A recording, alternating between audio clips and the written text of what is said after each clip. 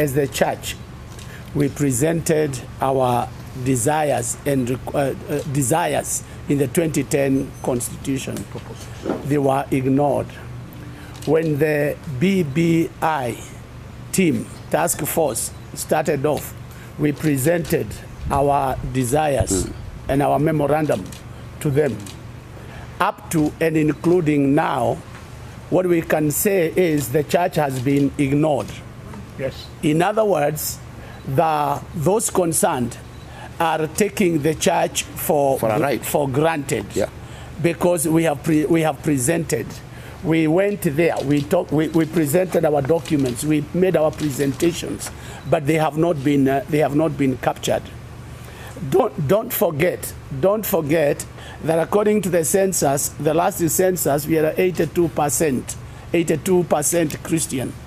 And what eventually we are going to do is that we are going to rally behind ourselves. Exactly. The church to come together. Yes. And say from the church, we are now presenting a candidate in every constituency who will have the interest of the church.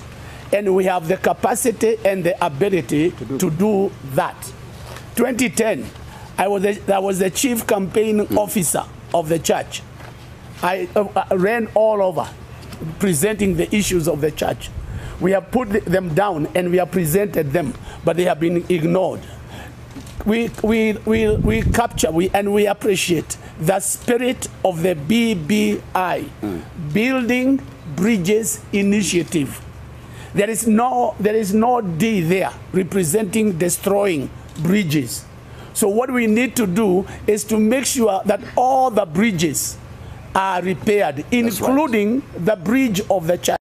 I was one of the leaders who appeared before the committee at the Laiko Regency. Unfortunately, like we have said, unfortunately, what we presented at the Laiko Regency to the committee was not picked up, not even captured in the BBI report. Nothing.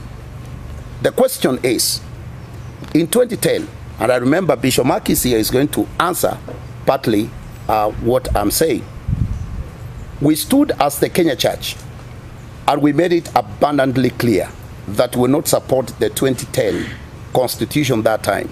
And our stand was a big no. And I remember even Bishop Mark himself making it very clear that we have voting cards. But we were told later, wacha tupitishe sasa turekebishe baadaye ni lini? Is it not now? 10 years. No. 10 years after that. And the audit of the 2010 Constitution has not been exhaustively done. That's why the Kenya Church leaders are actually standing saying, we welcome the Building Bridges Initiative. There are good recommendations in this document, but we are concerned that the issues that were raised up by the church have been ignored. And so the question of them saying they are not going to accommodate any proposal, I think this could be their BBI. If it is a BBI for this nation, it should be accommodative. They said they are all inclusive. How can we be all inclusive when we have no representation and we are not ready to hear our proposals and what our concern is with the public? We represent almost 18 millions, Pentecostals and evangelicals and charismatics. So we are not just talking here as bishops. We are talking on behalf of our people in this country. The poor, the rich, and those who are really marginalized. So I think this message should go to Honorable Raila Odinga, should go also to the President himself, to understand that we are representing the nation also.